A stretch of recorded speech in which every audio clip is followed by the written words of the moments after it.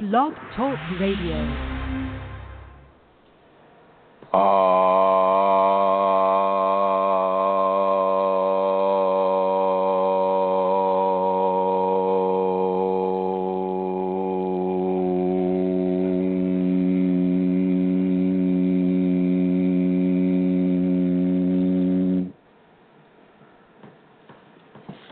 There is no image you can hold, no thought you can think that encompasses the great self. Your essence is immortal and unchanging, yet it is the foundation for all that moves. Rest in the shimmering emptiness that is the source of this world, and remember who you are. Hello everyone, this is Chrism, and I'd like to welcome you to a conversation about your Kundalini Awakening experience. That was a reading from the Radiant Sutras. And for those of you who are my private students, the last line, it says, and remember who you are. This is something that we have been discussing for some time. And so I just want you to remember, those of you who I work with individually, who you are. Who you are. And I would like to welcome my co-host for this program, and actually the benefactor, the provider, and the European hub for Kundalini Awakening systems in Europe. This would be the Celtic queen of questionable comforts, Santara. Welcome, Santara. Thank you for that wonderful introduction. It's good to be here, as always, on a Wednesday. And it's good to see everybody in the chat room. Hello, Elizabeth and Sukha. Good to see you and everybody. And it's good to be here, Chrism. Yes. Hello, Elizabeth Dalton Gonzalez, typing. It's a new addendum to her last name. And then guest 1099, sounds like an IRS tax form. And KAS 11004, which I think would be you. And then hello, Sukha. Sukha, I'd love to have a chat with you sometimes. You come to a few shows, would like to know your input and how this show may be helping or affecting you in any way. Wow, look at this. Yes, hello, Rosemary. Mm-hmm. Hello, Eileen. So everybody's here. All right. Do we have any announcements that we should say right off the bat? Oh, okay. Well, I'm just after spotting there that Elizabeth has made an announcement in relation to the seminar, but I'll wait for a while to talk about that until you've spoken with Rosemary or Eileen. But if I could just begin. No. Let's jump on that right now. That looks pretty good. That's an excellent flight. Jeez Louise. I want one of those flights, Rosemary.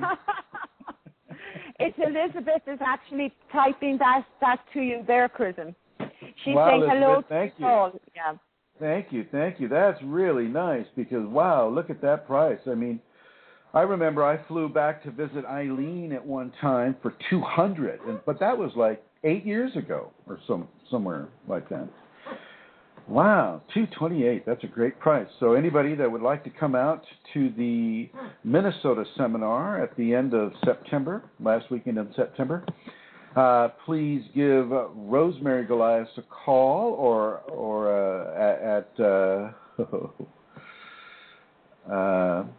we're just going to bring her right on here now. Hi, Rosemary.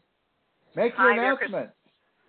Yes, the phone number, please call me, 651-452-3161. And if you prefer email, would be rosemaryg@usinternet.com. And we are having conversations with people like Elizabeth more often and closer to. So that is always I missed that last part. I'm going to assume that is always an extreme joy and yes. version of that is what I said, but I like yours better. Okay. All right. Well, hey, thank you. And did you see the price, $228, that Elizabeth posted up here? I didn't see that, but she mentioned in an email about it. Great price. Let's look into that for people.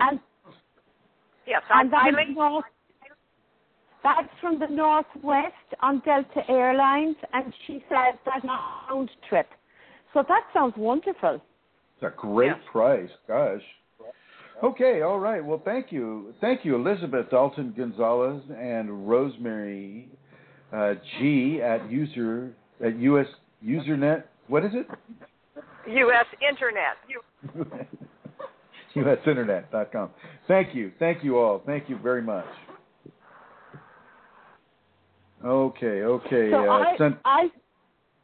go ahead. I just give the website, Chrism, where people can go if they would like to make a donation to support the work that you do, to support people that come to Kundalini Awakening and to you for support during their Kundalini Awakening process. Go to is www.ascension-kundalini.blogspot.com, and on the right-hand side you will see the donate button. That is www.ascension-kundalini.blogspot.com. And if you don't have a pen with you, you can just Google Ascension Blogspot and you'll get the address on a Google search. Thank you, Amelia Santara. Okay, everybody, we're going to get this show on the road. There is no image you can hold, no thought you can think that encompasses the Great Self. And this is so true. I'm reading from the first paragraph of the Radiant Sutras. This one happens to be on page 251. There is no image you can hold, no thought you can think that encompasses the Great Self. It's just not possible within the 5 sense paradigm. So, for instance, I've had my Kundalini Awakening for a few years now. And when I place my attention at above the, shall we say, the third eye or the sixth chakra, everything becomes taken into the only way I can describe it is a level of infinity. So the top of the head and the forehead and, around behind the back of the head, that all just kind of disappears. If you follow the symmetrical circular explosion, of a flower or something of that nature, you can kind of see that reflected in if you were able to picture it, you'd see a sphere that just keeps getting broader and broader, wider and wider, more and more, encompassing more and more, and this is how the Kundalini comes to me when I place my attention at a certain area within a certain context and concept of the Kundalini. This is one of the areas that I tend to visit regularly. I tend to place my attention there and just kind of feel what the multiverse, the omniverse is saying. And it's so true. But when the Radiant Sutra says there is no image you can hold, no thought you can think that encompasses the Great Self, that is true if you're looking at it from an outside-in vantage point. When you look at it from an inside-out vantage point, it might be better to write it this way. There is no image you cannot hold, no thought you cannot think that doesn't encompass the Great Self. So when you look at it from a Kundalini perspective, because grace has its hand upon your shoulder and is changing you from your atomics, from pre-atomic structures all the way up through the actual mature organism, it's changing the individual completely changing it. And this individual is, by virtue of it being a creation in this multiverse, is already really an aspect or a spark, shall we say, of the great self. That's already happened by being alive, right? By having that grace, that divinity. And yet, when the Kundalini comes, that's a whole different level of communication between the great self and the individual. And one of the big symptoms that happens during a spinal sweep is the oneness event, that oneness with all creation, that oneness with God, that oneness with that which is within and that which is without, that is that which is above and that which is below. That nexus of lines, that nexus of experience, that changes you as well. When you reach that point of God consciousness, don't mistake it for all of a sudden you're Cecil B. DeMille, right? And God said, and so forth. You're not Cecil B. DeMille. Unless, of course, you really you're going to walk that Hollywood path, and of course you can be Cecil B. if you want. Quick, get the internet address. You're not God in that sense. You are with God and of God, and you are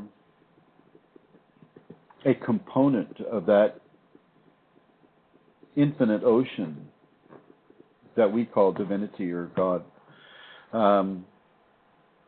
But you are not the comic book, Hollywood, action hero version of God, unless, of course, you're teaching people about Kundalini and things of that nature. I think I can allow for that caveat. For instance, I tell you what, the Kundalini downloads things into your head. A lot of people know this, and so you have the Kundalini, you're in relationship with the divine, and you're thinking, well, what can I do? How can I assist? What can I do to help other people have such an amazing level of greatness occur to them in their lives? How can I teach them about this? Where can I take up where our government has failed us and where our religious institutions and our teaching institutions, our educational institutions have failed us? And I thought, well, gosh, a movie seems to be the way to reach a lot of people. Immediately, 2 movies were downloaded into my head. The scripts, where they take place, the characterizations, the characters themselves. A lot of the plot, the twists, the good guys, the bad guys, the good girls, the bad girls, the good corporate structure, the bad corporate structure. It goes, the Kundalini, as soon as you begin to open to it, like I said, I place my attention on the crown daily, all the time, actually, and I feel what the universe has to say to me. And whenever I come up with a question, or I'm looking at an individual person, say I'm doing a Skype session, I'm looking at an individual person, well, Kundalini brings into sharp focus certain issues that person needs to hear, but also certain issues that would be a greater complement of information that is itself giving itself to us through the medium that we're most comfortable receiving. And in this case, and in this day and this age, it would be, I think, a digital format, a Hollywood format, a format that has all the marketing and all of the, the different areas of that. And so I have the two movies. If people are interested in the premise, then I'll go into the premise for both of them just to see. Oh, look, here we are. Look at this. Hi, Bart. Good to see you.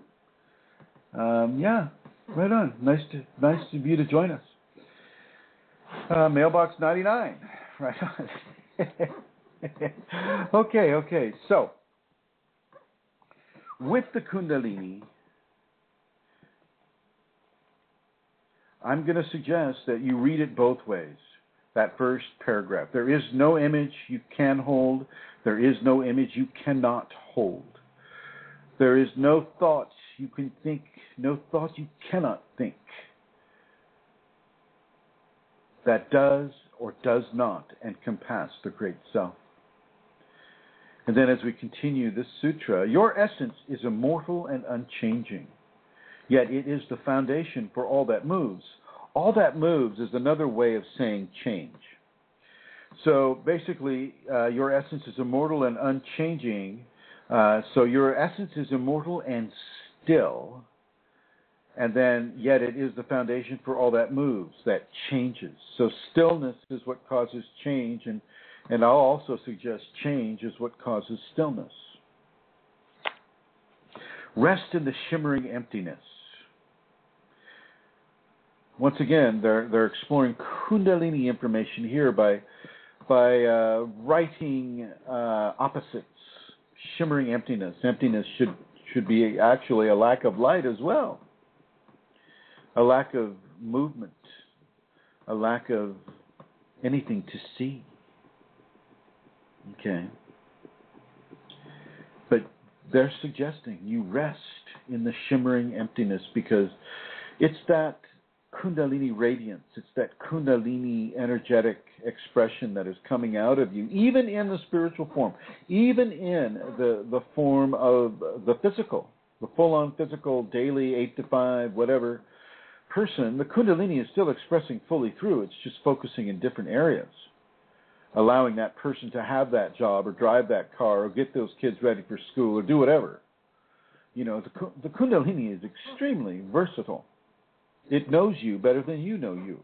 And so it knows when to come and when to go.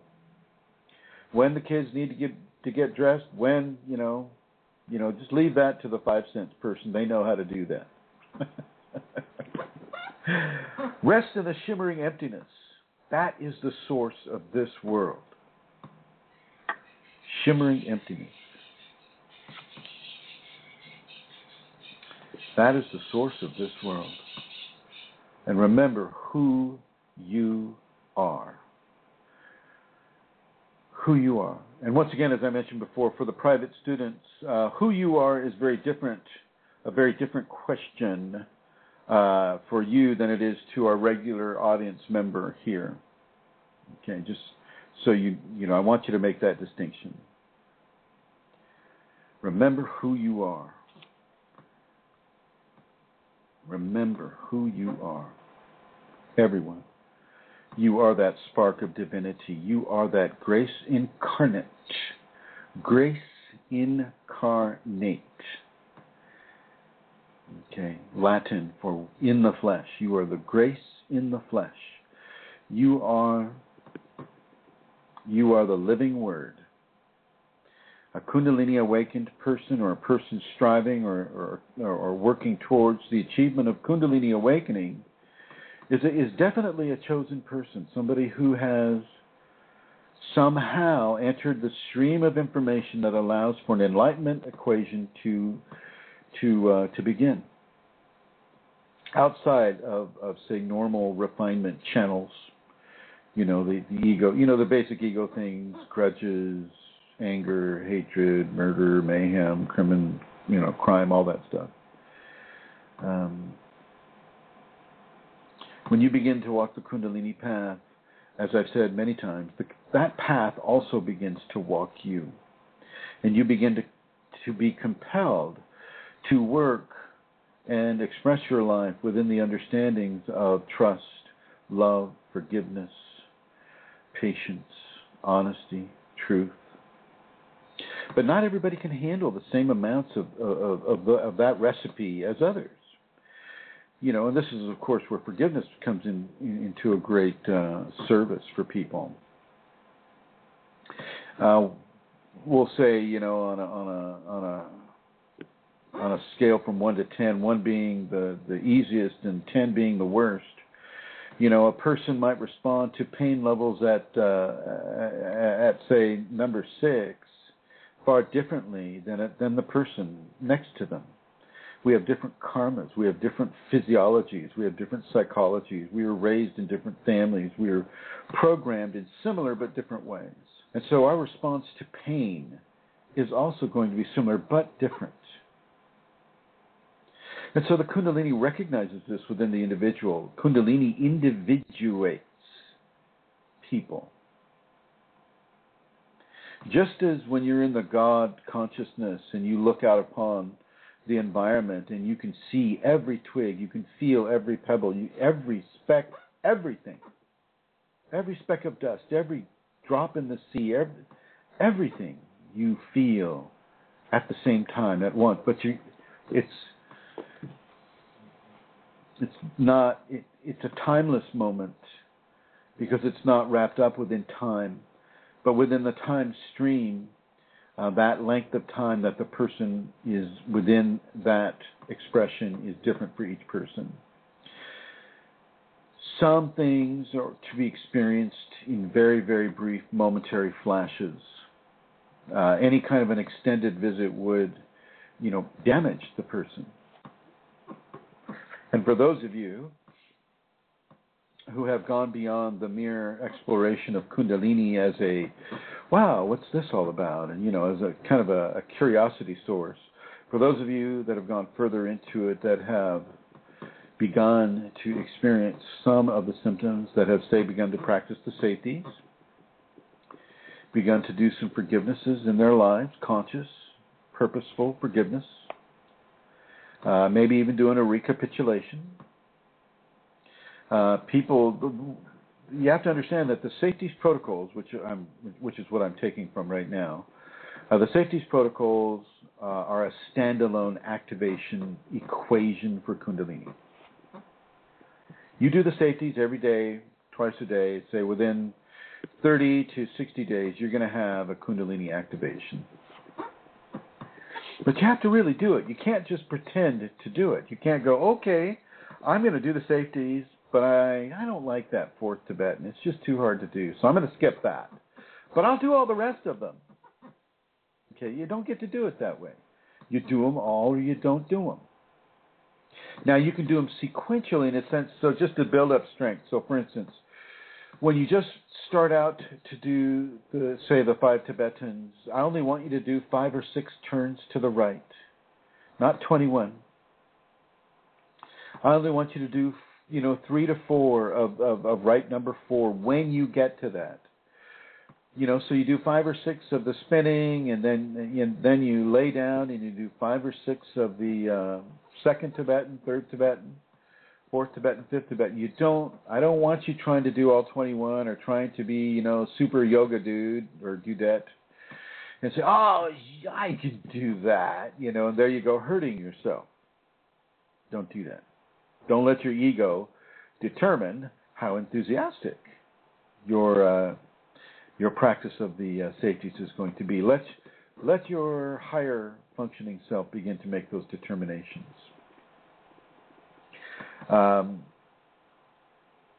Right. So the practice of the safeties is a standalone activation sequence. 30 to 60 days. If you're able to do a very, very strong and sincere form of practice with the safeties, really doing the forgivenesses, really the tolerances, the honesty, the truth, the nobility of those types of behaviors will begin to really have an effect upon your energetic anatomy. Thoughts and emotions and actions are energy in motion. They have an energetic source, but they also have an energetic expression across the different frequencies of energetic expression that we combine with every day. A wheat plant has its own energetic frequency that it broadcasts into the multiverse. So does a blade of grass. So does a tomato, a peach, a pine tree, an animal. These frequencies that we intermingle with daily, they have the ability to change the course of our lives, the destiny of our lives. And then when you mix in a divine ingredient such as the Kundalini, well, that changes things in a very big way.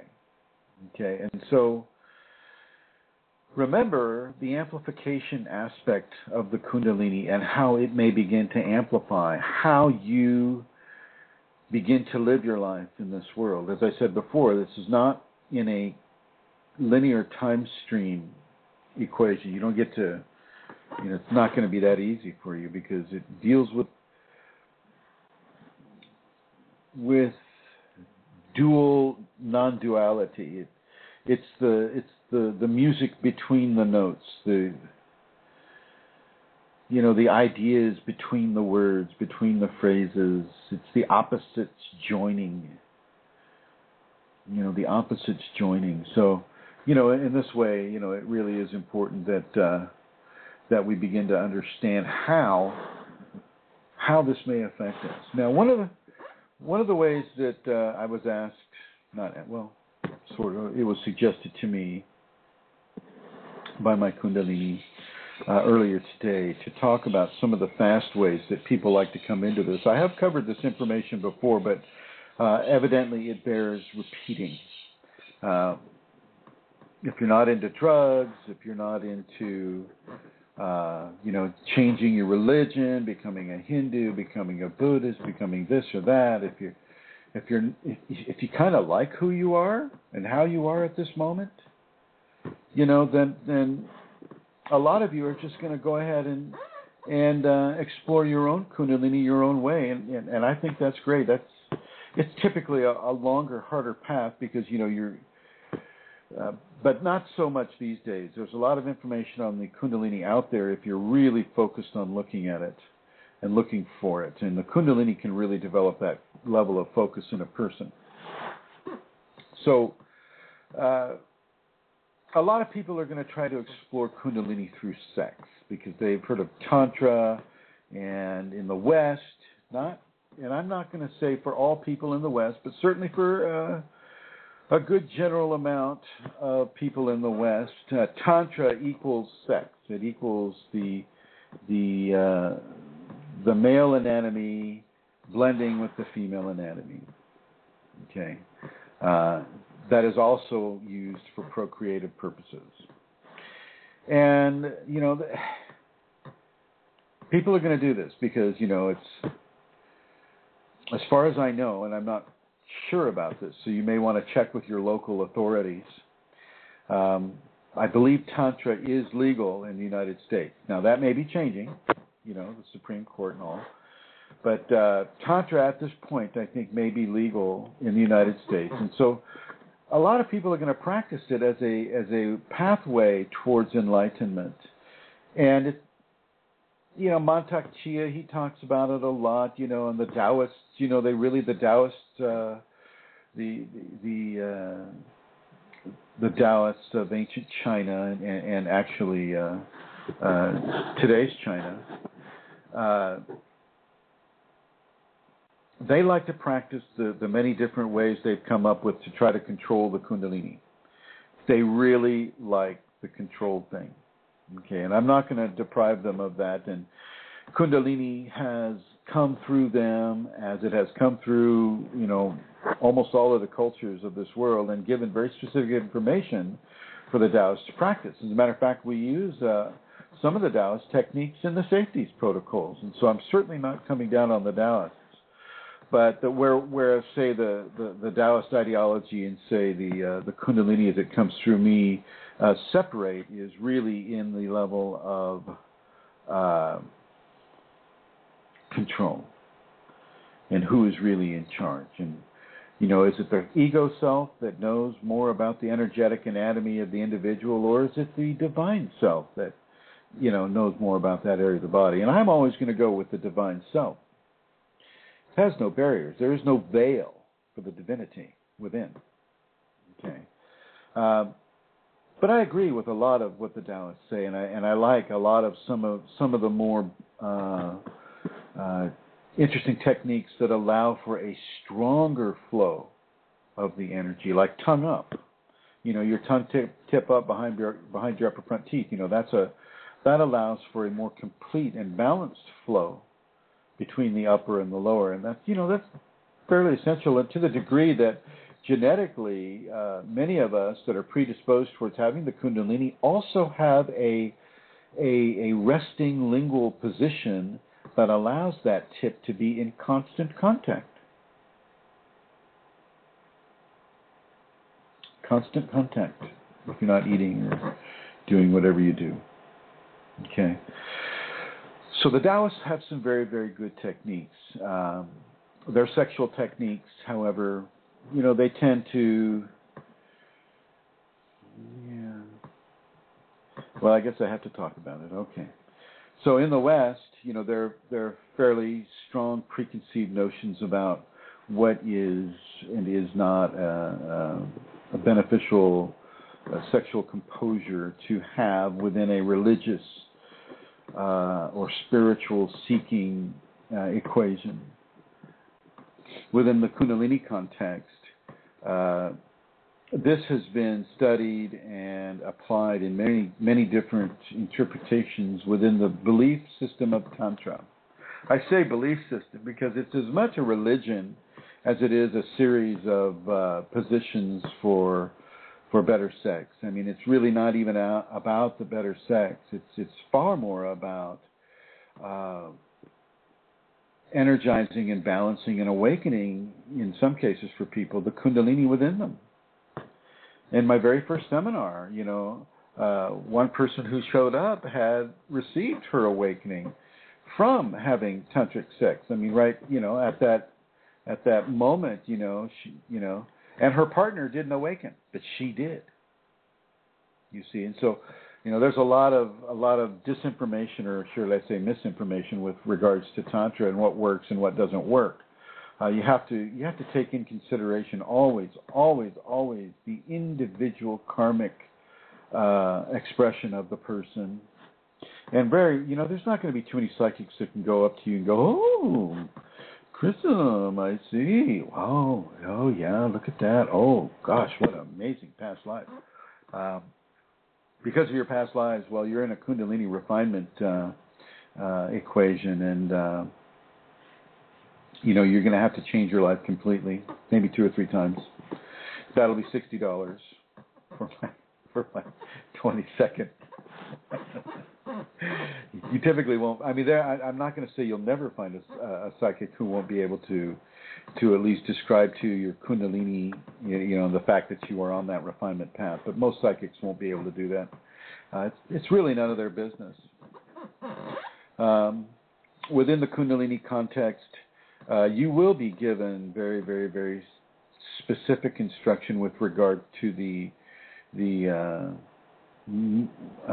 physical mingling aspect of the Tantra. And of course, in the West, we misinterpret, or we kind of go ahead and edit it. It's just like, well, I don't like what it says about that part of sex. I think I'm just going to change it to where I like it, and I'll just go ahead and do it that way. That's what we do here in the West. That's what a lot of people do. They say, if you don't like it, leave it. And for some people, if you don't like it, change it, and then you'll like it. Well, you're also going to get unexpected consequences as well. These are not little recipes that have lasted, 10,000 years because, they make people laugh. People have tried these situations for thousands and thousands of years, and these are the ones that have worked for people. So don't feel free to go and change a recipe or a procedure or a practice. Do it the way it has been taught you to do. And furthermore, do it the way your Kundalini makes you feel is the correct method for you to do. And so, which brings us right back to Tantra. Tantra for person A is not going to be the same as Tantra for person B.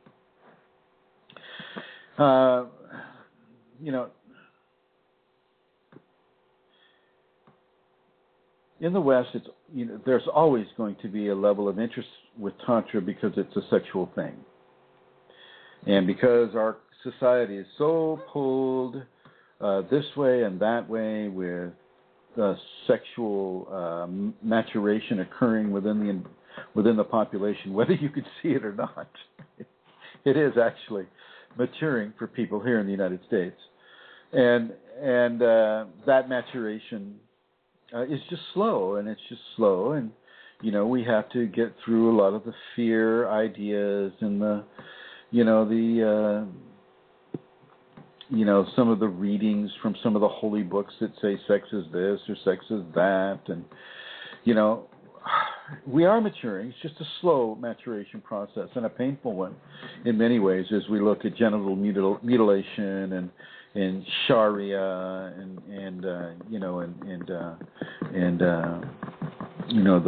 the bondage of young people enslaved by religious organizations, whether it's in Ireland or Italy or United States or China. A lot of these things, it's all attributable to the one subject of sex. And within the Enlightenment process, people are, as we speak right now, they're working the tantric angle. And I'm supportive of the tantric angle. I think it's very, very important for people to know about themselves and to know what their options are, what the greater options are, especially within the Kundalini context, where the Kundalini can just take your libido away, gone, never to be seen again as far as the person knows. I get the question quite a bit. Well, what happened to my libido, Chrism? What did I do to make the Kundalini angry? I can't have sex. I'm running out of excuses for my wife. And it reminds me of that line from Braveheart, where the French assistant to the new queen princess says, "The English don't know what a tongue is for." Well, there's my very first Tantra joke of the session. Okay. So within the whole ideology of Tantra, it is the sacred male and the sacred female interacting with each other in such a combination that allows for the Kundalini to be awakened. First of all, you're going to have a karma that allows for this to happen. And for those of you that are kind of thrown off by the word karma, let's just call it destiny. You'll need a positive destiny marker, to have the Kundalini awaken within any kind of practice or commitment that a person is making towards that activation or awakening. Okay. Karmically, from a destiny aspect, you're going to need to have a positive indication, from your higher mental functioning self and your spiritual self, that the Kundalini is the route that you're going to take. Typically, this is so, or you don't even get to really know the word Kundalini. It's not really something that comes your way. You don't read it in books or magazines or see it on TV. Probably the closest thing you'd come to it is Kundalini yoga commercials on the internet or something like that. If that. And so as we practice the Tantra, and a lot of people will read Mantak Chia's work, and Mantak Chia is a guy from China who studied with the Taoists for a number of years, met a woman, I think, from Thailand who was a Christian, and he changed his religion to Christianity for love. Isn't that romantic? And so he and his wife have written all these books about the Taoist or the Taoist secrets of sex, the Taoist secrets of this, and that. And I think, the information they give out is actually quite powerful, quite, potential for quite a bit, but they have no idea about the Kundalini and what it is they're really bringing onto their people when the Kundalini is awakened through those techniques. And they don't give any follow-up. They don't give any, it is what it is. You know, people will do. They'll find what they need to find. All right, and I'm looking here. Looks like we have a person. I'm not sure if that's a question coming up or not. So I will continue. If you do have a question about Tantra or about your Kundalini Awakening experience, any aspect of it, please call in United States area code 347-934-0026, 347-934-0026 to call in. And looks like I'm going to ask Her Holiness to come on board. So Santara, could you come online? She's waking up. Get up. I'm up. I was speaking with somebody on the other line, and I came back. Oh, they're listening. I got you. Okay. Oh, have you? Okay. Yep, I see it. Thank you, my dear. Go back to sleep. You're welcome. Okay. All right. So let's go back to Tantra.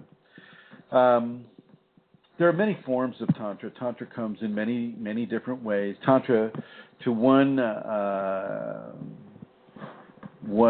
meaning of that word, there are many different meanings of the word Tantra. It's a Sanskrit term. But Tantra to the West, of course, equals sex. Tantra to someone who's a little more educated in what the rishis were putting out, well then, that's a way to establish self-realization, to become enlightened. You can use Tantra as a way to honor the sacred marriage between sacred female and sacred male, and through that honoring, not the physical child is not created, but the angelic child, the Kundalini Awakening directive is awakened within the person. And that directive, that consciousness is opened into the body at that time. And that consciousness has its agenda. And that agenda is the changing of the complete physiology and psychology, the spiritual, the emotional aspects of the human being, completely changing them into an organism that can handle greater connectivity with the divine source. Now, I'm just putting that in a very, shall we say, factual way or scientific way as I can. This is something that's the agenda of the Kundalini as it begins to awaken. And this is also the genesis of Kriyas, the automatic spontaneous movements, body movements, body positions, the automatic and spontaneous vocalizations of sound, the Kriyas of hearing voices or hearing chirps or hearing insects or hearing bees or hearing chanting. That would be an audio Kriya. Visions would be, a visual Kriya. So visions being seen floating across, faces staring at you, or suns, really bright lit, tiny little pinpoint suns flying around the room or flying around you. Blue is one of the typical colors. White gold is another color. Silver and gold play. Silver, gold, and purple play a very significant position in a lot of these visions. Iridescent colors that seem to be lit up by a brilliant source, something that is really, really a flash, would occur as a flash upon the virtual optic nerve with eyes closed. So like the function of memory can provide a person with a brilliant flash. And so because of those engrams, and because they're being caused, these engrams are being formed around a Kundalini ideology or experience. These things can be very, very sharp in how they how they continuously expose themselves to a person within the memory format, but also within the actual event occurring format. And so this all ties back to Tantra as well. Okay, you don't just have sex. Tantra is not just about having sex. You know, it's the left-hand path, as I think I mentioned before. It's the left-hand path. It's the sacred feminine, the path of the honoring of the sacred feminine, and most importantly, the honoring of the marriage between sacred male and sacred feminine. And a lot of these, you know, because of the United States citizenship being so twisted and fearful and generally angry and, you know, fearful about sex, here in the West, they come out with different forms of Tantra, like doing Tantra with your clothes on, or you know, energetic Tantra and things of that nature. And you know, I've done a lot of Tantra in my life, and it's a worthy exploration if you can really be honest with yourself about it. If you can come in honestly with your emotions, first of all, you need emotional maturation, or you need to be in a process of emotional maturation. By that I mean because of your practice of Tantra, it's not just a sexual event, it's a lifestyle. And so as you live this lifestyle, the Kundalini and your higher mental functioning self begin to play a role in your training towards Kundalini awakening. And part of that training will be to begin to initiate spiritual practices into and blending with the sexual practice. So, for instance, for those of you who are familiar with a mantra is a sentence or a couple of phrases or a phrase that are a vocalization of something of spiritual merit. Okay, I am at one with the all that I am is a mantra. I am at one with the all that I am. And so, as you are with your spouse or your intended or the person that you love, and you're engaging in Tantra, and I mean physical, fully, what do they call it? Physical, fully penetrating Tantra. Okay, full penetration Tantra. As you are doing that, you are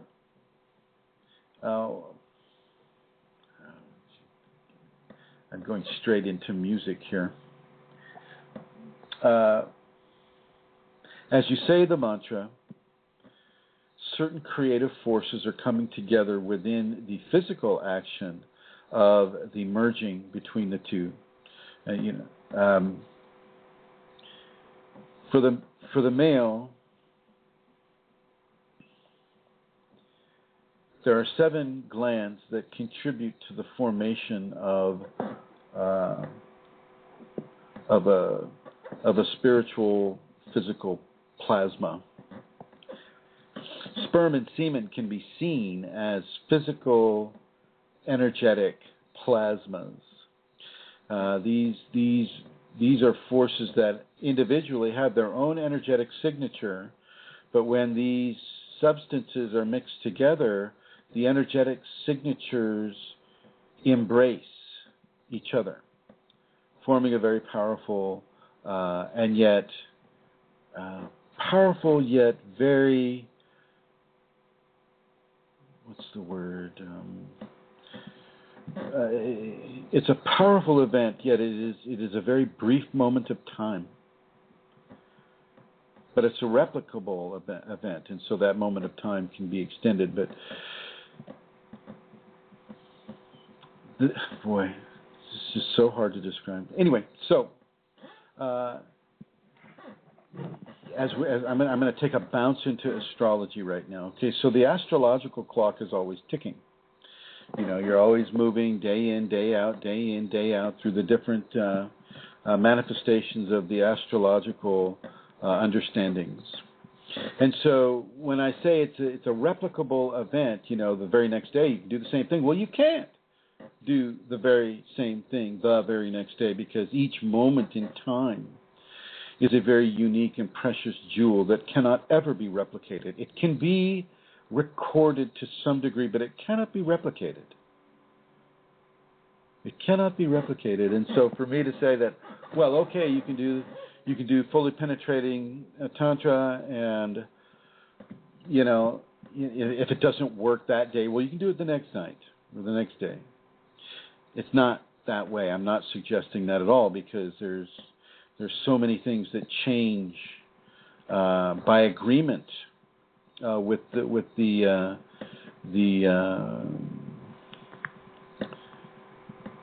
days and the nights as they proceed through the calendars and through the seasons and through the equinox and the solstice.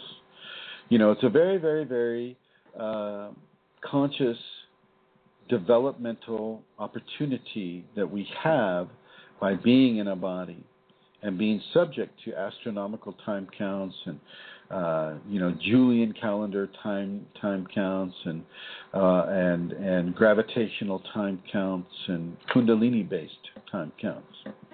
We have all these different time frequencies to adjust to, but we do it naturally, no worries. To most of us. If you're inside a phenomena from the Kundalini that kind of screws around with your understandings of time, don't panic. It's temporary. Trust in your Kundalini. If you have a teacher and the teacher knows what they're talking about, then trust in that teacher. Okay, that's why you're with them. And that's why the Kundalini is with you. Nobody that has Kundalini awakened or activated is without a teacher. The internal teacher is always there, and that will be the Kundalini. It's the internal teacher that locates the external teacher, not the other way around. You understand? It's the internal teacher that locates the external teacher. Okay, I just want you to kind of wrap your mind around that. Okay, so as we get back to Tantra, I am going to suggest that you and your loved one, if you're going to follow Tantra, that you need to follow Tantra. You need to follow the rules of Tantra. And in the Kundalini Awakening aspect, those 7 components that is developed by the female and the male, independent of each other, when they come together, they form that unity. They form that 2 that is 1, that 1 that is 2. And so as you're in the process of that, without the obvious exploding climax, I want you to deprive yourself of that. Take yourself and back off from that. So in a sense, what you're doing is you're charging a capacitor.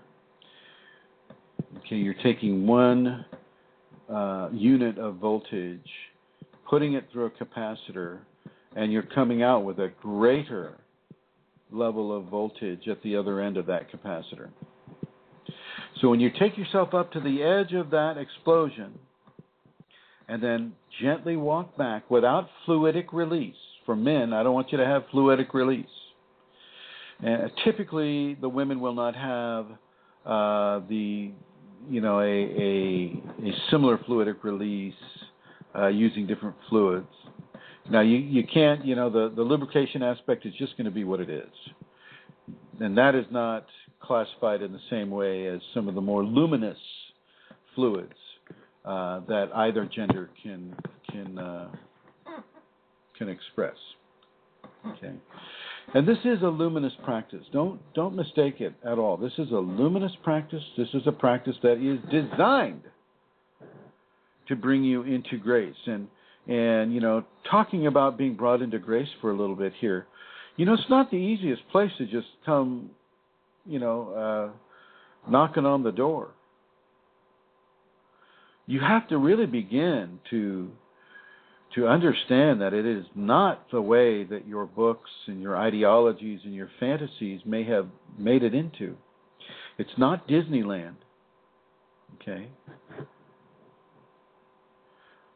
Some parts of it may make you think you're in Disneyland, but it's not Disneyland, and it's not, happy fairy dust sprinkling over marshmallows and cotton candy floating down a little stream of chocolate with marshmallow bunnies feeding on the banks. No. No marshmallow bunnies with the Kundalini. Well, I take it back. Sometimes you'll get those marshmallow bunnies. If you're into all that sugar. Okay. But it's typically a challenging path. Challenges your basic understandings of life and reality. So for those of you that are involved in Tantra and you're making headway with Tantra, really begin to make headway with the practice of the safeties. You're going to want to do that. Remember, the safeties were written by the Kundalini for those coming into the Kundalini. They work. They're effective. But you got to do them. For those of you that are continuing with Tantra, regardless, I want you to feel free to say your mantras. I am at one with the all that I am, or Om Namaha Shivaya Om, or even just saying the AUM, Aum, as you're inside of the merging. Do this. Bring God into it. Bring divinity into it. Those are the most important aspects. Not whether or not,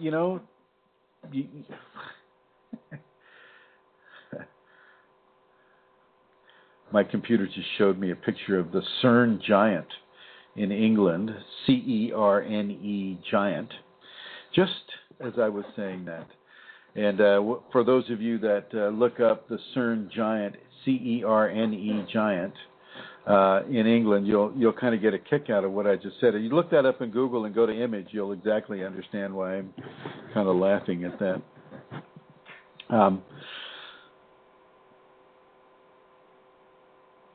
It should feel good too. It should feel really good. Don't buy in to anything that doesn't resonate with your Kundalini in a positive way. And let's really, really begin to discern what is Kundalini and what might be an entity. And this is, once again, another area where the safeties can really come in handy, because if you're following the noble behaviors, forgiveness, loving service, helpfulness, compassion, honesty, truth, all of these things, if you're following those actions, then you'll attract those teachings that will help you strengthen those attitudes. Okay? And so sometimes, sometimes those challenging attitudes, people will classify as bad or terrible because it made them change. It made them think. It made them act in a way that they were not used to acting in or comfortable with. And this will happen within the tantric range as well. For instance, it's the sacred male is usually in contact with the earth. It is the sacred feminine that comes down and dances on the stage of the sacred male. And the sacred male should just hold still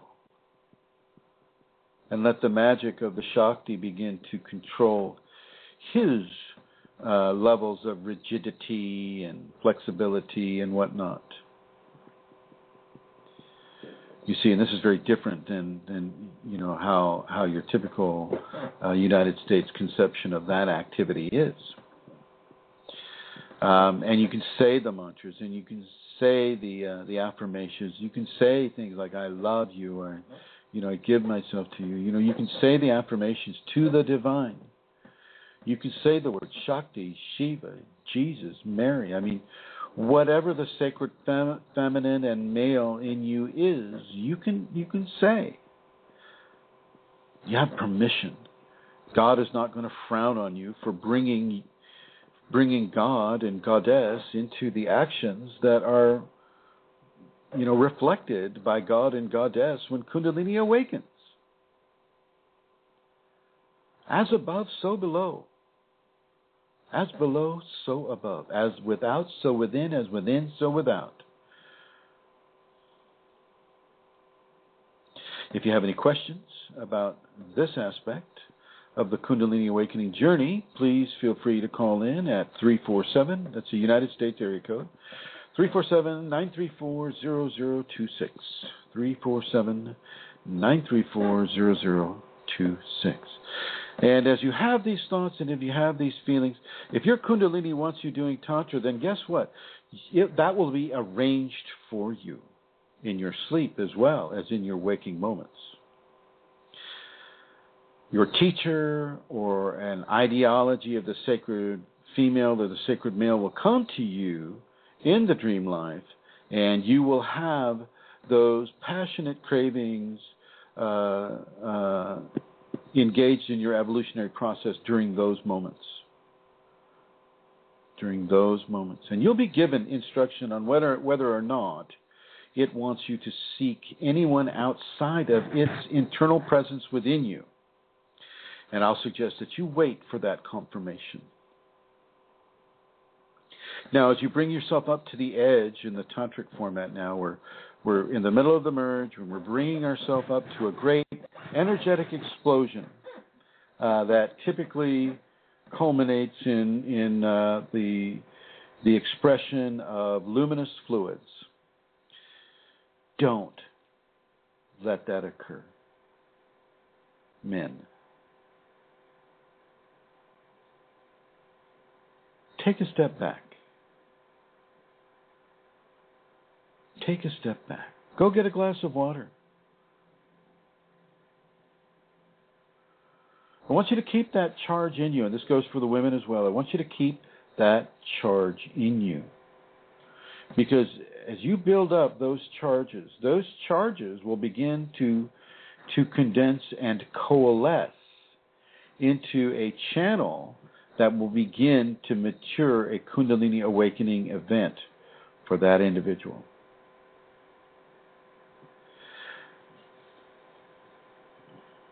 Every time we have sex with a person, a part of us is left with that person. Every single time. I don't care if you're a prostitute, I don't care if you're whatever it is. If you've had physical sex with another person that way, there's a certain aspect of you that is imprinted upon the other, and vice versa. Sex is as natural as breathing, as walking barefoot, as, swimming through the ocean. It is nothing to be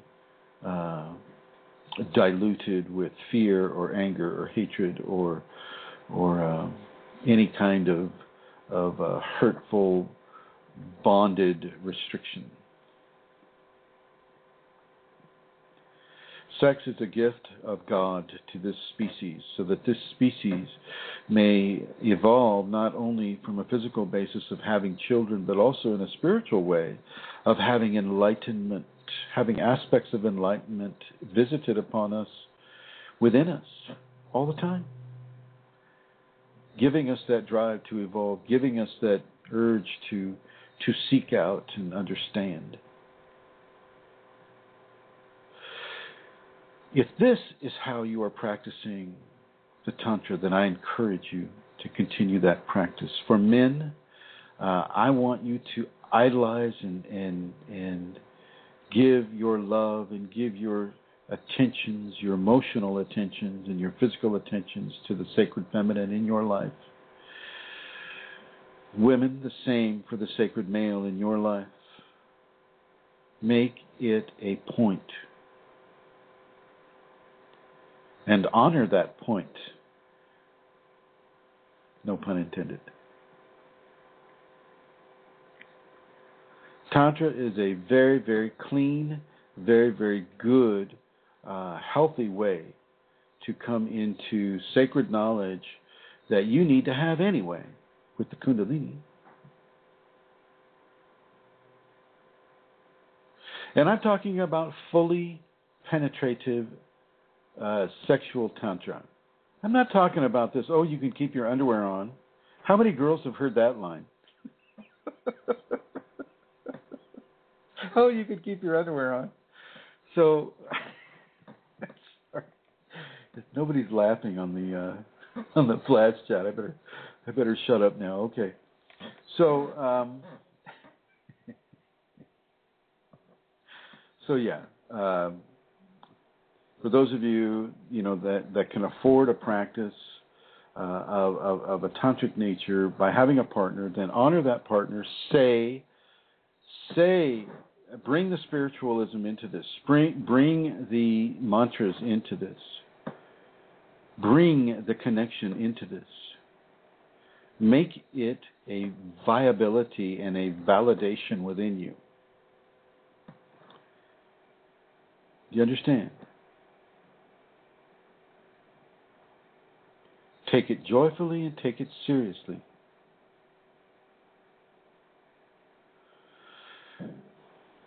People have a lot of problems, with Tantra because it goes against, say, a Christian format, or there are forms of Christian Tantra. You can go through the Gospels, you can go through the King James, and you can find levels of Tantra, all over the place in the Bible. It's just how we choose to focus on our holy books that holds our attention.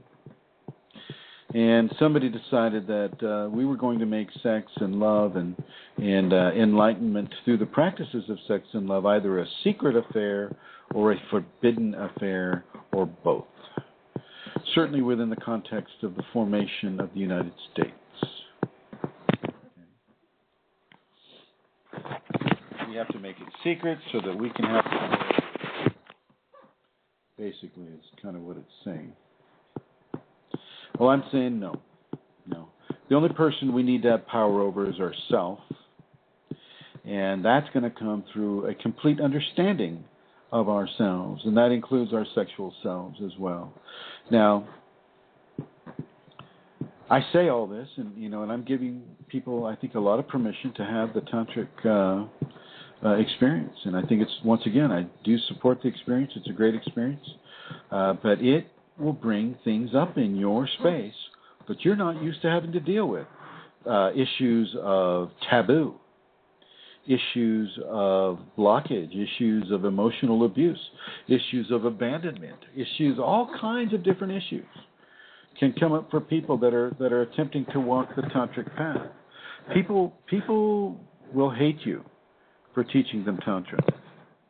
I have a lot of people that don't appreciate Chrism because they were taught Tantra and the way they asked to be taught it, and yet they refused to do any of the emotional or psychological balances that came with it. And so they had an implosion event, and they're all full of blame. They're all full of blame. Some didn't even have it. They just want to be full of blame. All I can do is give the experience, give the information that I'm allowed to give, and you are going to have to do some of that work. Even listening to my voice right now, as we mentioned, I think last week, even as you hear this voice inside your head, is the Kundalini that resonates through me, and that has resonated through so many different other people, is resonating through you right now. The oneness that is what you're becoming. The two that are one and the one that is two.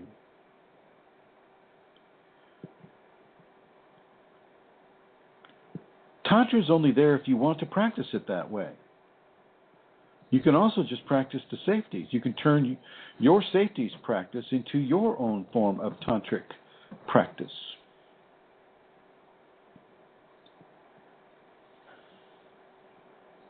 For anyone that has a question about this subject or any other subject that pertains to the Kundalini, call 347-934-0026.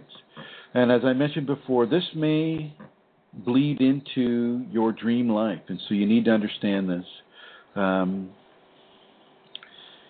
It's been difficult throughout the years with the dream aspect of it. Sometimes the Kundalini will come in the shape of a teacher that a person has become exposed to. So that would be me. The Kundalini comes dressed or, as looking like Chrism. And then that person, there's an engagement that occurs, say a tantric engagement or a physical sexual type thing. And, I will get blamed for invading a person's space. And I, as a corporeal individual, had nothing to do with this, or really even as an energetic individual. It's not like astral projection where you can go out and you can look to have sex with other people. Kundalini's not that way. You don't necessarily get to have sex unless your Kundalini wants you to have sex.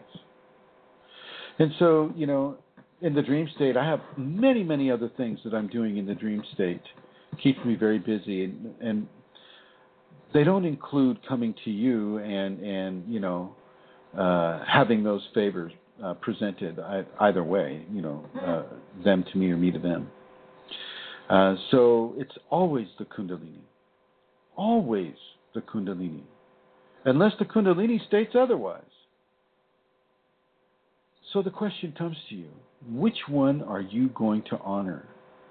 Are you going to honor your fear, your trepidation about, what is this Chrism doing? Or are you going to honor that which is within you already, your Kundalini?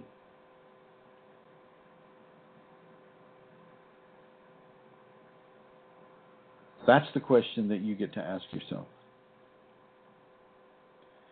And I will suggest, I'm going to influence you, how you answer that question for you. I'm going to influence this intentionally. I would suggest that you not buy into fear, that you not buy into terror, that you not buy into somebody else's fear.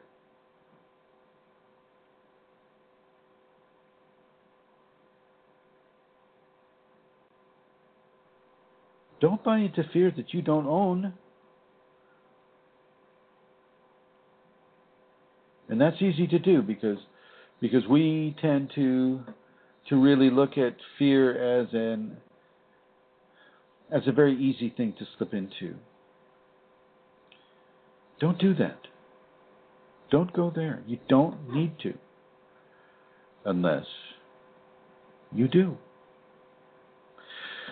So some of those people that had a dream, and Chrism came into the dream, and the Shakti was manifesting Chrism to that person in that dream, and that person got all upset and decided that Chrism was a really bad person. There you have it. That's welcome to my life. And this happens. I don't know how many people are positively helped by these radio broadcasts or by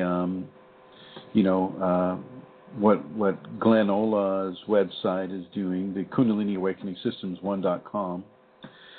I get a lot of positive emails too, but it's those squeaky wheels that you want to get the oil after, and so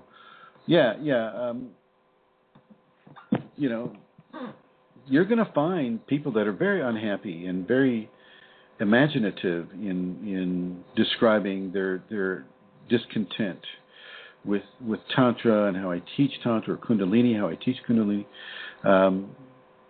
And that is just as it is. They've got their opinion. Anybody can lie on the internet. I could go back and I could attack them and just, use blatant lies that they have done. But that would be contradicting my own teachings. So I just forgive them and let it go and let this be the environment that the Shakti has given me to do her work in. And that too is a practice of Tantra. Accepting what the Shakti is giving you to learn from. Accepting what your Kundalini is giving you to learn from. And doing this with as much grace as you can possibly manage. As much as much of a gift of kindness and compassion that you can give to others during periods of upset for yourself also help to dislodge your own internal emotional issue.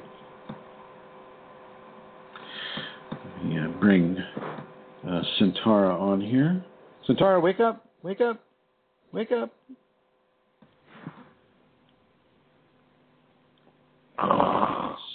Stretch. Good.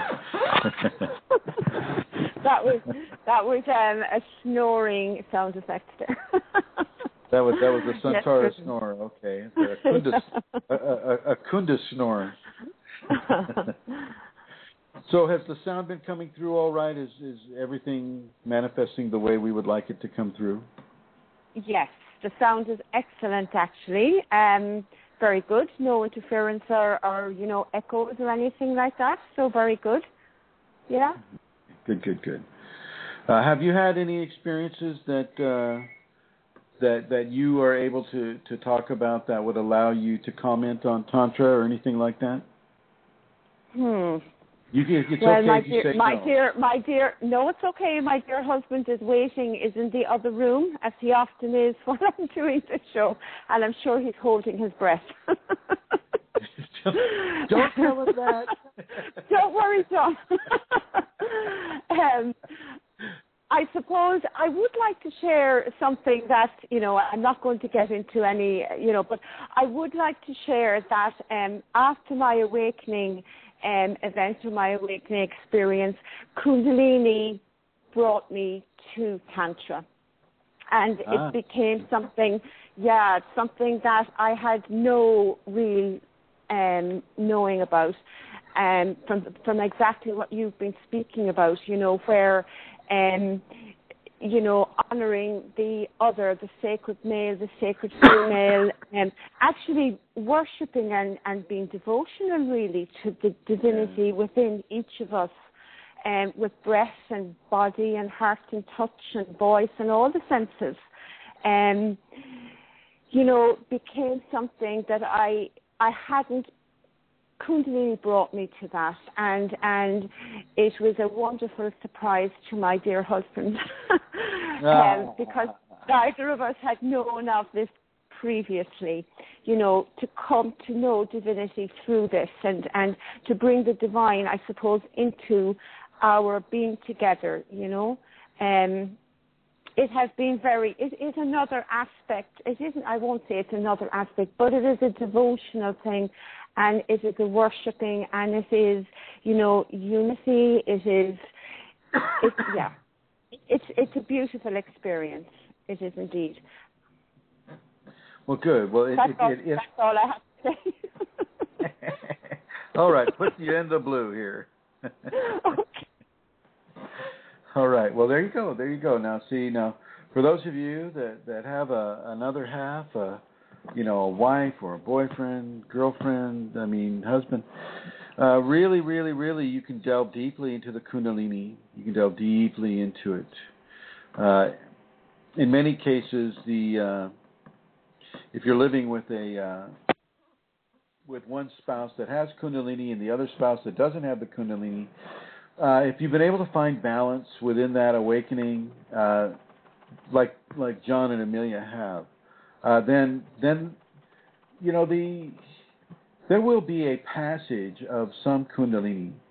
As the people experience that type of a merge, there is going to be passage of Kundalini. But the Kundalini, as we have been saying for a long time, is intelligent. It knows what's going on, and so in a way,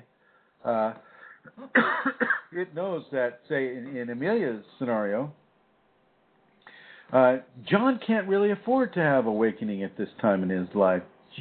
Somebody's got to lock the door and make the rounds in the middle of the night, right? There are responsibilities that people have as a nurturer and those that are being nurtured. And, kids are a great symbol of this. The child always needs to be nurtured, and yet through the nurturing is the adult given the opportunity to give from levels of love that are not accessible for everyone. And feel free to call 347-934-0026 if you'd like to add your voice to this conversation. Looks like we have... Oh, yes, okay, yes. So we have some folks that are listening on the phone. And I'd like to say hello to Eileen right now. Hi, Eileen.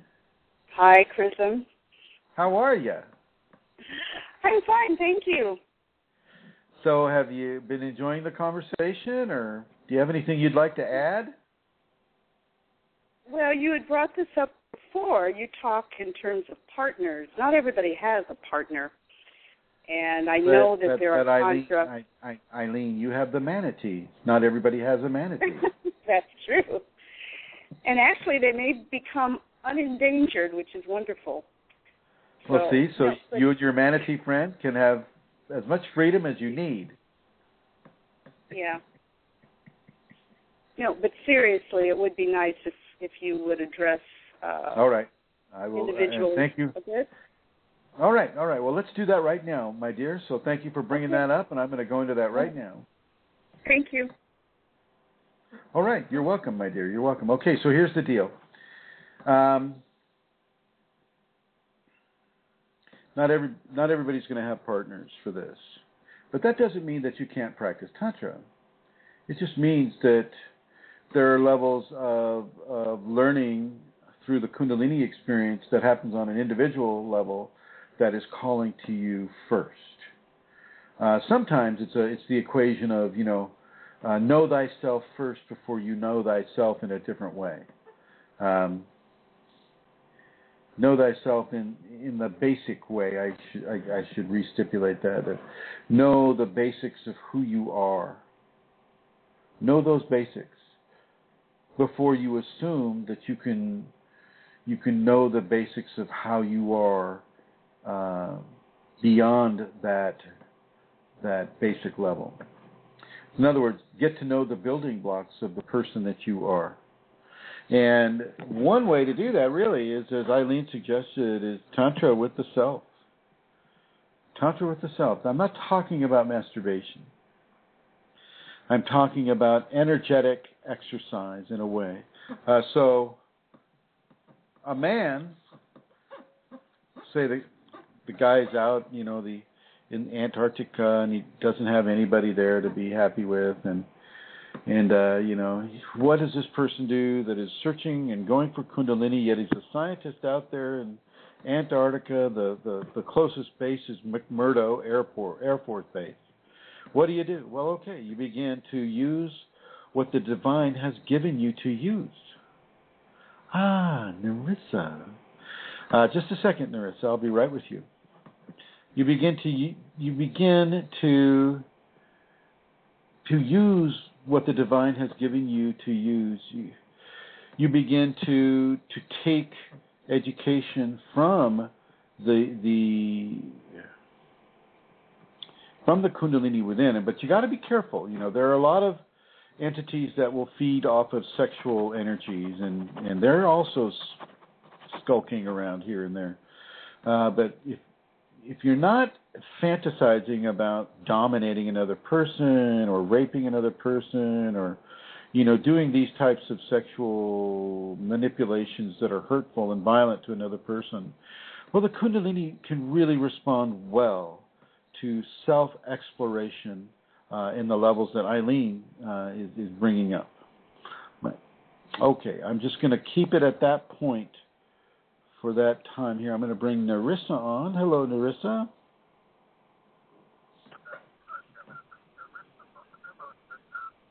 Hello?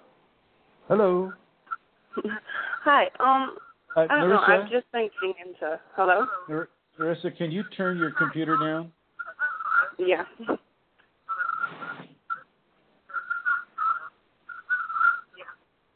All right. There we go. Hey, thank you. Okay. What's going on? I've just been, I don't know, it's only been about a month for me that I've really been getting into all this, and I see the changes in myself and of my past self, and I don't know, I have a 2-year-old and a 4-year-old, and I see all my past actions going and, you know, shaping them. I was just wondering how to help them, I suppose. Well, and I what keep you getting do the is answer that I have to help myself, but I never know when I'm quite at that point. well, here's what you do. I mean, have you had a chance to look through the safeties at all? Yeah, I just found the Tibetans actually a couple of days ago. I've been doing those daily, and I always thought, you know, oh, well, I'm awake, but I guess my Kundalini isn't fully awake, I suppose. I don't know. Yeah, that doesn't really matter. What really matters is your level of practice of the noble qualities. Now, the noble qualities, as you practice those, so will your children begin to practice those.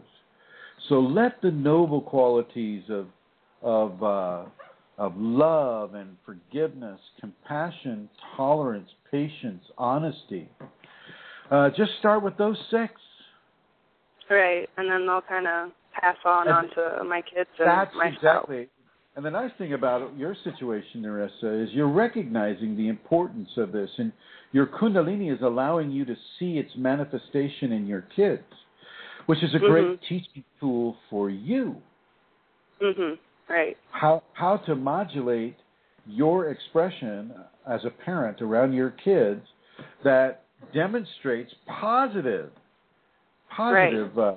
behaviors from them.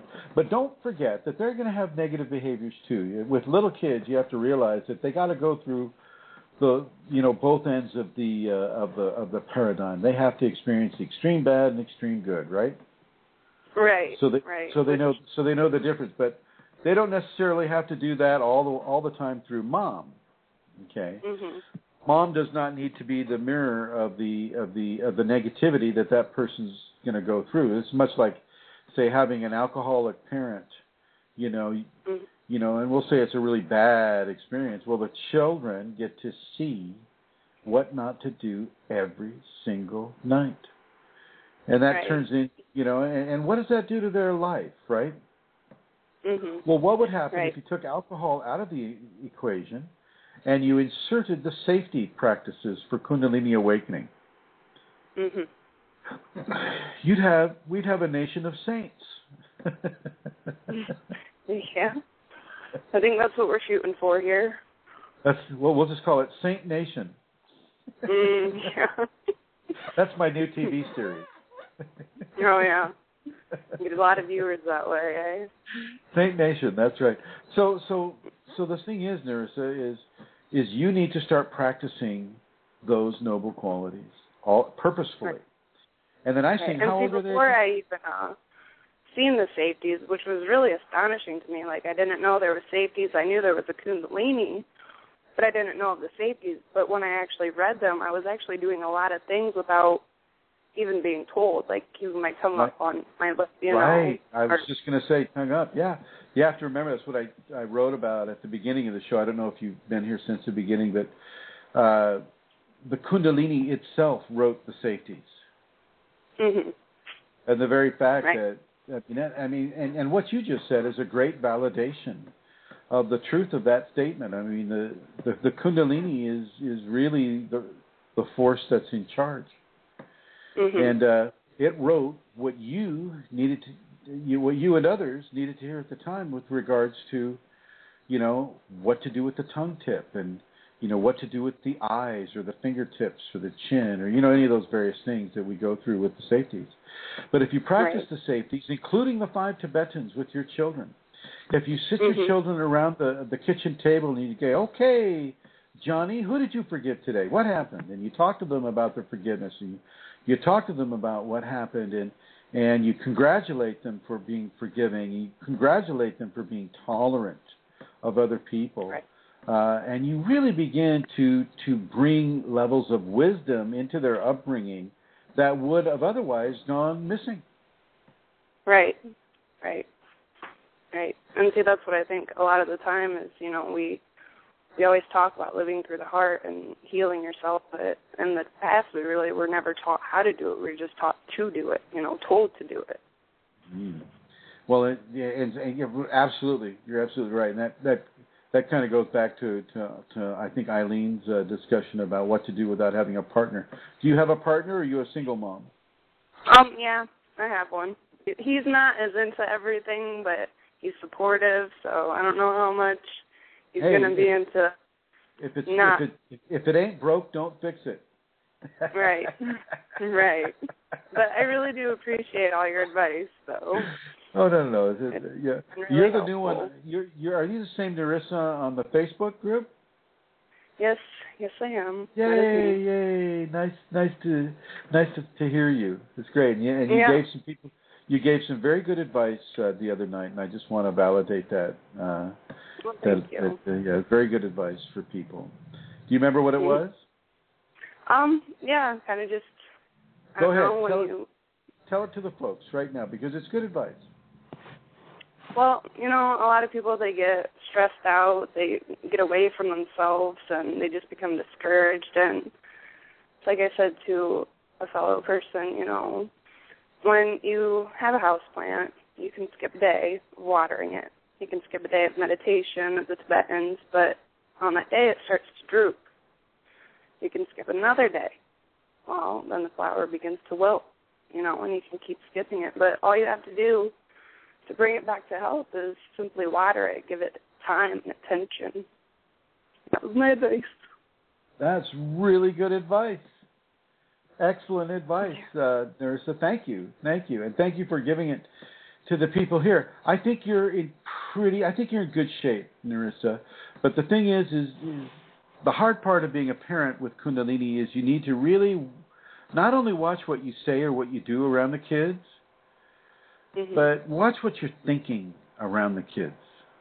Right. Because they're going to pick up those thoughts. Those thoughts are just frequencies, and we, be very careful what you're thinking. Yeah, I've really come to realize that, it's like a cycle, once you get in a vicious cycle, it's really, really hard to break that. It can be done. Do you have a tree in your backyard that you like? Yeah, I have a tree right in the middle of my yard, actually. Do you ever go to the tree and just lean against it? Yes, I go outside barefoot a lot. Like, I really like to breathe in just that energy, that clean, fresh, Mother Nature. Yeah, that prana. So I suggest you go out to that tree and you begin to forgive yourself through any perception of not, being as good as you a parent as you might want to be, or being as good a mate or a spouse as you might want to be, whatever. I want you to forgive yourself and let your kids see you doing this. And if they come over and they ask, Mom, what are you doing? You just have to tell them the truth. I'm forgiving myself, honey. Right. And then you can show them how to do it. You show him how to do it. Very encouraging. Yep, it's all about inspiration. It really seems to be, just positive reinforcement. Well, really, because there's enough negative reinforcement in the world as it is. Yes. Right. Matter of fact, there's a little, it's a little out of balance towards the negative, which gives us a good reason to insert the positive. Right. Okay. I mean, I'm often laughed at. I really am, but it does kind of get to me. But at the same time, I know that this needs to happen. I know that we need to heal. I know that there are better things than, I don't know. Well, I hope you're not laughed at. Well, I guess the laughter is serving its purpose for you as well. It's causing you to be forgiving and to be tolerant. Right. Yep. Okay, and it's just nice to know that there are really good parents like you and like Julie and Elizabeth and Amelia who are able to walk the talk in front of their kids. Right. Well, thank you. I really do appreciate all of your energy and your encouragement and your advice. It's helpful, really. Well, is. I really know that you're doing great, Narissa. You're doing really well. For a person to be able to come up with that excellent advice about watering the flower or watering the garden, it's so true. It's so true. Keep your garden strong. Keep your Kundalini strong. Water it every day with that safety practice. Right. And I think that's what it comes down to. I think so. I agree. And I just want to invite you back to the show again, Narissa. All right. Well, thank you. Keep us updated, okay? All right. Will do. Bye. Okay, bye.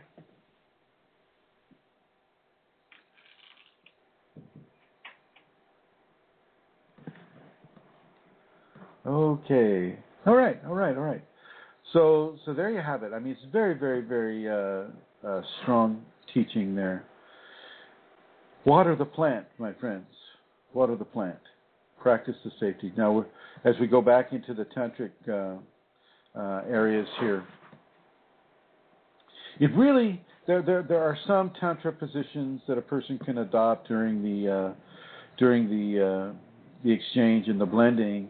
But it's really more the position of the heart, the position of the heart leading the mind, leading the instinct. Hey, hello, Bruno. Good to see you here, my friend. Leading the actions of the autonomic systems of reproduction. So let technique follow the heart. Let the mind follow the heart. Let the heart lead the way within the tantric experience. And let that as much as possible be in balance. Don't, I would encourage a person not to find a partner that is not at least equally in love with them as they are with that person. I mean, as much as possible, have a balance. Not as much, shall we say, of a codependency. Yet, so it also takes the right combination of two people. So you add the combination of the two people. You add the combination of the destiny or the karma. You add the level of intention within the practice. You add the interest in doing the practice on a daily or nightly level, and then you have a high degree of propensity for Kundalini. Okay? Yeah. There's a lot going on with this. It's not just put a quarter in the machine and turn the handle. This is the machine putting a quarter in you and turning the handle of your tailbone. Okay. So really understand that. Really get to know that, and get to know that in a very, very real way. The Kundalini is the person in charge, not your ego. Within the tantric understandings, Tantra and the sacred feminine, that is Kundalini. That is Kundalini. Sacred male aspect is just not quite as emphasized as it is, say, in the patriarchal systems. With the Kundalini awake within you, it will begin to steer you into the certain practices that are beneficial to you and your Kundalini awakening equation. Just listen to what Narissa was saying. She hadn't come across the safeties before. She was given the link. Her Kundalini is teaching her. And remember Fashti who came online and who is here today. Hello again, Fashti. And Fashti and all his very, very interesting experiences, the Kundalini is teaching him.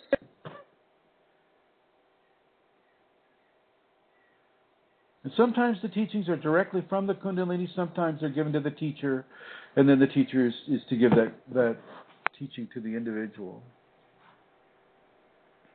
But within the tantric sense, it's really a surrendering of yourself to the sacred feminine within you and within your partner. Okay.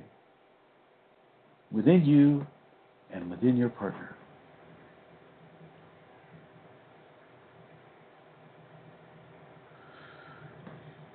some people go, oh, I don't like to take "I love you, honey" out of my experience with my loved one, and I'm not asking you to do that.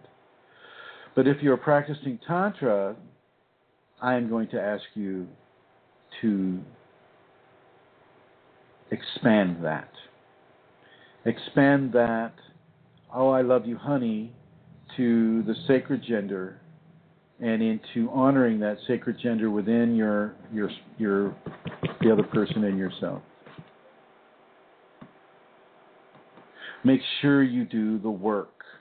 Make sure you do the emotional safeties. Make sure you're an active, forgiving, tolerant, honest individual. Seriously, folks, this is why people have such a problem, with Tantra in general or Tantra teachers, is because, they're talking about something, number one, that is taboo, and number two,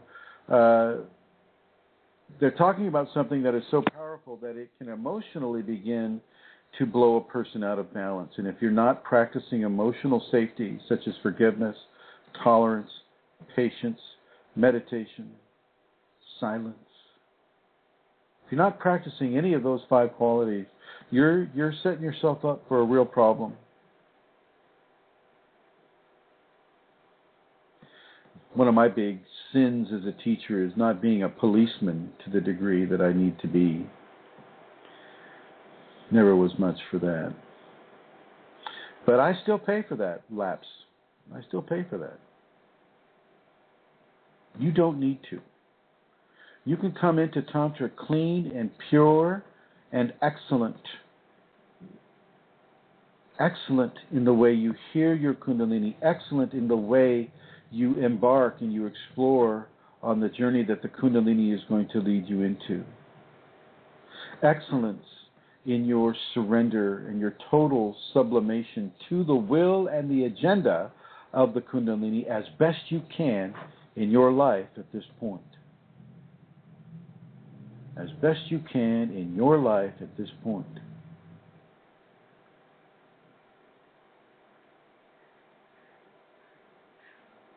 Tantra is a powerful way to approach the Kundalini. It's a very powerful way. It deals with taboo subjects in the West and in England and Ireland and, the West being basically, I guess, everything west of India. Seriously. Tantra is not seen as holy and pure when it should be.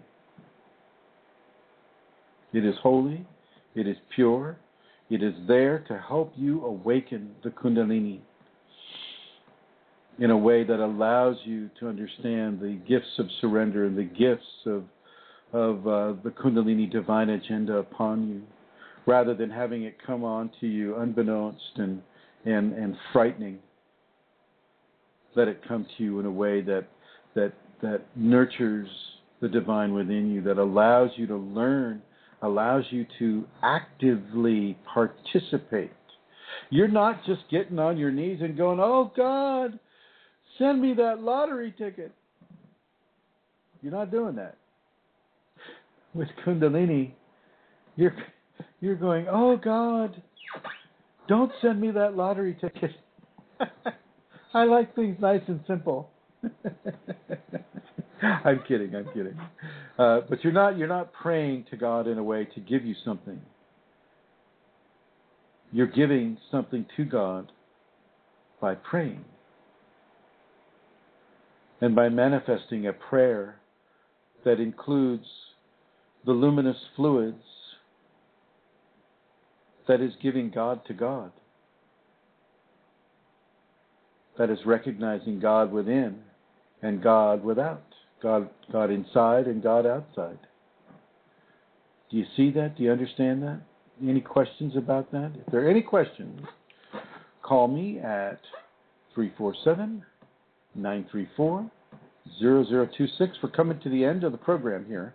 16 minutes left. So anybody who would like to call, I would like to encourage you to call. We have a nice group of people here. Really nice energy. Very nice energy. Okay. I'm going to move on. I'm going to segue. Also, okay, here's my, guess I'm not going to segue. In the West, we are inundated with, what's the word, pornography. We are inundated with pornography. Our sexual opportunities and choices are being made for us based upon the lowest, some of the lowest standards of appreciation. So I would do your best to steer clear of pornography. I would rather have you self-stimulate to a positive fantasy than to, self-stimulate in your mind to a negative example. Okay? Let everything be respectful and let everything be of love. Okay, do your best to stay within those parameters. Okay, and so, hi Sukha, you're typing. So, within those parameters of respect and validation of who you are and how you are, how we all are, really focus on your surrender. So in a way, respectfully surrender yourself to the Kundalini. Respectfully give yourself into this process with respect, with self-respect. The Kundalini knows the moral code that you live in right now in your society.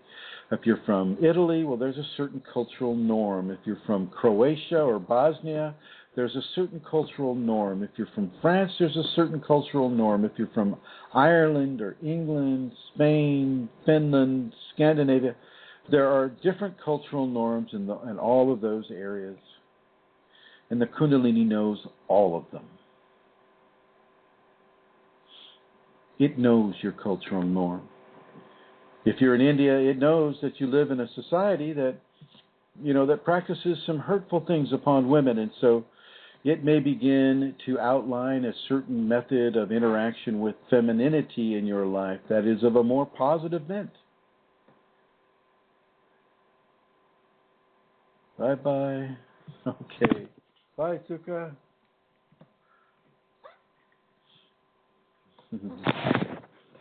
Hang on, I got to write a smiley face here. There we go. I think that worked. Well, how does that not work?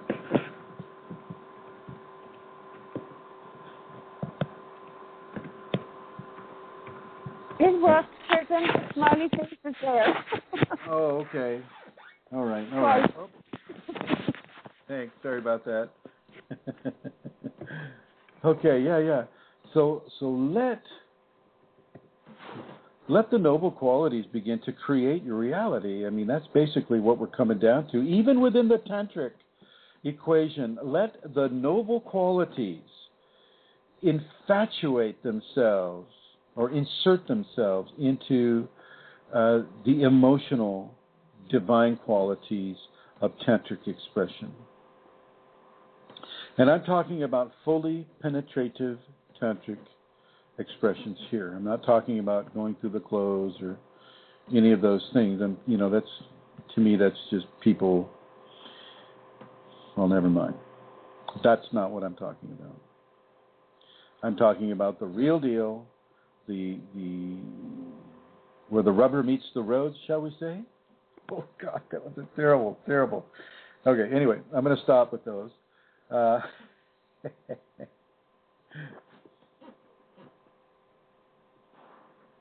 Okay, so with the Tantra, it's very powerful, it's very unique. And getting back to Eileen's concern a little bit here, what do you do if you're a single person and you want to practice Tantra? Explore yourself, number one. Don't give yourself satisfaction, number two. Do not have a luminous, fluidic response. Save that for your Kundalini. When the Kundalini comes, when it takes that spark that you're handling it through not giving yourself that satisfaction. When all those sparks add up and they create a larger spark to affect your Kundalini, well, then you'll be very thankful. It's very similar to a buddy of mine worked for the Air Force, the United States Air Force, and they had this one airplane that you could only start with 2 very large automotive engines to turn the motor of this very powerful aircraft. And this is what you're doing, is you're providing a little car engine every time you deny yourself the explosion of luminous fluids. Okay? Every time you deny yourself that way, oh, wait a minute. What's that? Mike Strong wrote, Californication style Tantra. Gosh, I haven't even seen that. Is it about Tantra, Mike, that show? Is it about Tantra? I hope. Oh, where did everybody go? Oh. Wow. Did I lose everybody?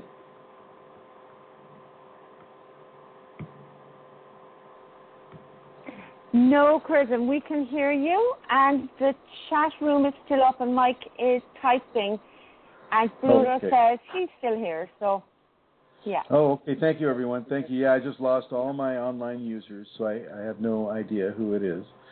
Thank you, Fashi. Thank you, Bruno. Thank you, Mike. Yeah. So I haven't seen the show Californication Style Tantra, but anything that has Californication in it, I can pretty much read between the lines.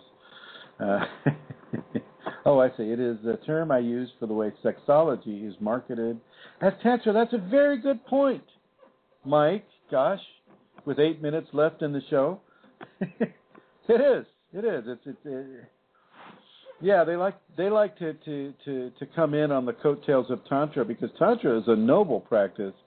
Sexology, I think, is a little more challenging. I mean, they're willing to go into other areas that I don't think a tantric person is willing to go into, depending, of course, on what flavor of Tantra you're doing. The flavor of Tantra that I'm really only teaching ever in my life is Kundalini Tantra. That's it.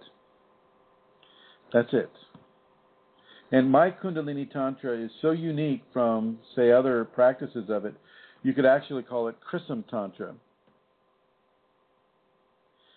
Because I fully insert spiritual practice technique inside of loving, beneficial instruction. Because I know the power of creativity that the human sexual being possesses. And I also know that in my understanding, there are only 2 types of children that can be birthed this way. One is a Kundalini child, and the other is your normal, 10 fingers, 10 toes human child. The human child you'll see, the Kundalini child you will feel, and you will become that child. Just look in the back of the SF Weekly. Thanks, Mike. I'll be there. I think, maybe. So, yeah. Mike is giving me instructions on where to find out more about sexology marketed as Tantra. And evidently there's a San Francisco Weekly that gives it on the back, which I'm sure it does. So anyway, if you have a quick question for this episode, please call 347-934-0026. If you don't have a quick question, I'm going to come on over to Santara here.